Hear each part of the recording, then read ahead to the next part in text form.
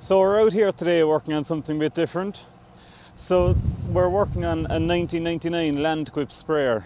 So this sprayer, when we first came here, this sprayer was on manual guidance and it is a 24-metre boom with 5 sections. So we're after fitting our GFX 1060 and nav 900 on Rangepoint accuracy with Isobus Pro auto steer onto the sprayer, and we're also after retrofitting section control.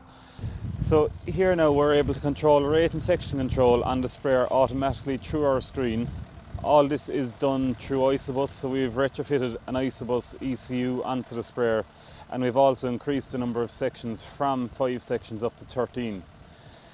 We can go down the route if we wanted through the Isobus ECU in controlling hydraulic functions such as folding the boom in and out, lights and so on. So here now the lads are just setting the latencies on the sprayer, so we have our steering calibrated, our section control is working, and we're just setting the on-off latencies so that the sprayer will come on and turn off on the headland at the correct time. So here now you can see our run screen inside the cab. So this is our guidance part, our Isobus functions and sprayer controls, and our section control here along the bottom. So again, you can double tap to make your guidance full screen.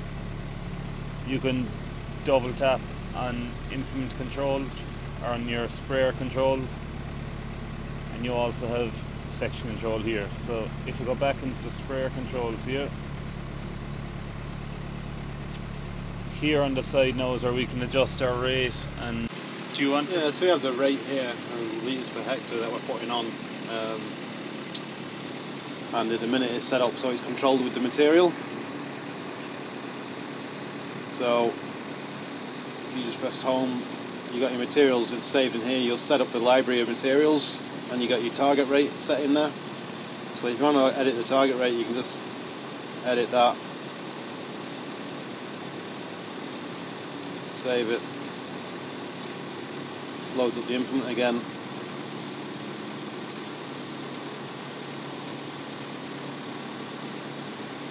And we go back into our run, you can see we're back at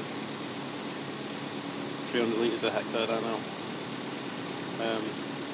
So you can have it set so you can either set it in the Isobus screen or you can set it through the Trimble screen, the GPS side of things, sort of thing, you know. Like if you're doing variable rate control, you need to have it set through the Trimble so you can adjust the rate as you're moving along through your different areas according to your description map. Whereas if you're not doing variable rate, then, you know, or you're not doing prescription map, should I say, you know, you can have it set so you can just set it through your Isobus part of the screen. So as you can see here now, the latency is off, so it's showing that this area has been sprayed, and now your sections are turning back onto the area that hasn't been sprayed.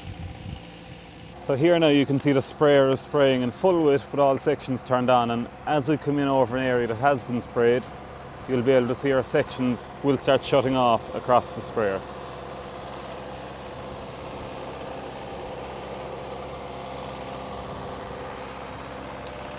So our sections are now shutting off here.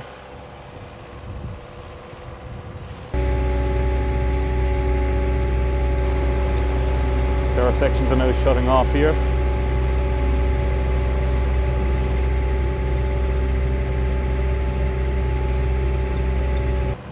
And they're now all turned off as we cross through the area that has been sprayed. As he carries on, you'll see they're starting to shut off from the right hand side, or turn on, sorry, from the right hand side the full way across.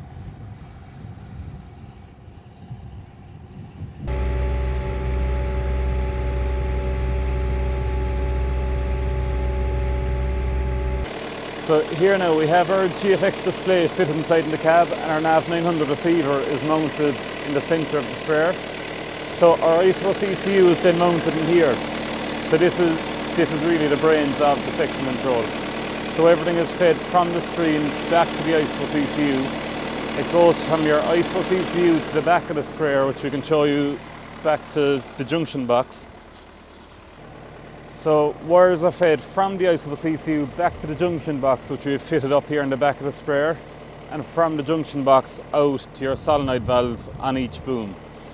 So we have ran cables out to your junction box here to your valves, which are controlling 3 to 4 sections on each side.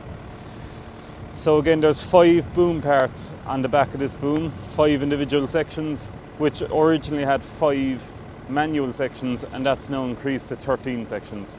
I suppose this system and any system on retrofitting your sprayer, they are TAMS compatible, so you are able to get a grant on retrofitting this sort of a system onto your sprayer.